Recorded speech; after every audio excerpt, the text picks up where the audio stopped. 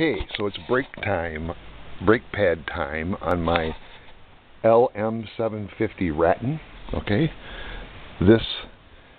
ours came with tektro brakes on them, and you can see I have the caliper assembly apart off the bike. All right, very simple. These two screws right here out, slide the caliper off, and then pull the pin,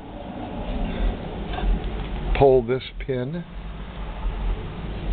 pull that pin out of this hole right here, and slide one of the pads down. What I'm doing right now is just checking to make sure that I order the right pads, and very simple, I just slid one of the pads down out of the holder. Look at, after I pulled that pin, I just slid one pad down, and I don't know if you can see this or not, but right on the side of the pad it says E10. So, and those are a very common pad. I thought I would have to maybe measure it and compare the measurements with something online or something, but not necessary. They are E10s, all right? And I'm going to replace them with organics. I'm not going to go with the metal, the semi-metals or whatever, or the ceramics. I'm just going to put the E10s back on.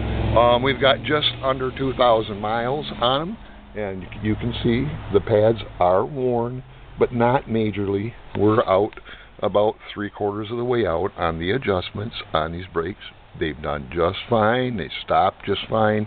They work fantastic. So now when I replace them, I'll just run those adjusters up on the handlebars back in again and put the new pads in and go back down the road. So this was very easy. Now, see now, in this, I'll do the same thing with the new pads, and here's how it will go back together. I'll put the pin, I'll line everything back up on the top here, slide that pin back in the hole and bend the little tab over, and slide this back over the rotor, just like so. Hold on here. Just like so. See, I'll just slide the rotor. This is the rotor. My finger is pointing at right now. This is the rotor. This is the caliper. Those are the brake pads, okay?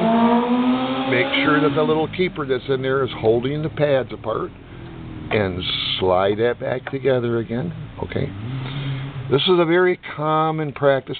You'll notice too that right from the factory, these came with blue Loctite on the screws, and I'll just put the screws back in. Now this is a little difficult.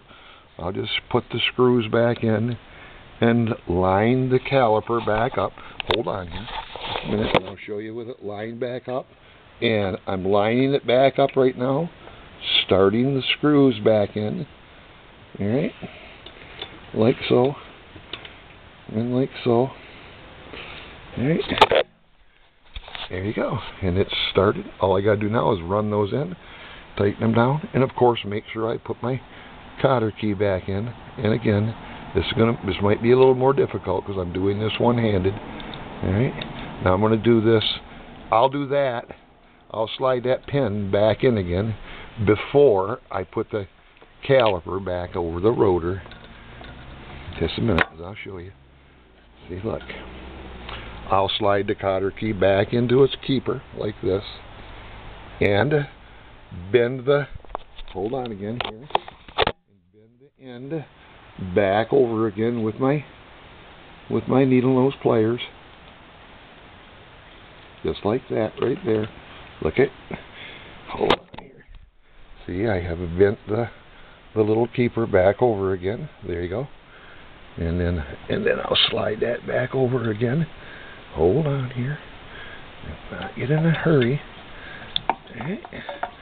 Like so. And now I'll put the screws back in it. Not to confuse you. I hope you can follow that. Okay. So it does take.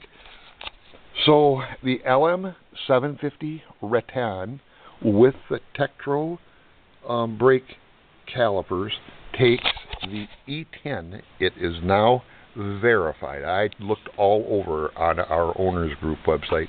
I could not find this information anywhere, so I took it upon myself. They do take the E10 series of brake pads. Any questions? Comment. Don't forget to subscribe. Later.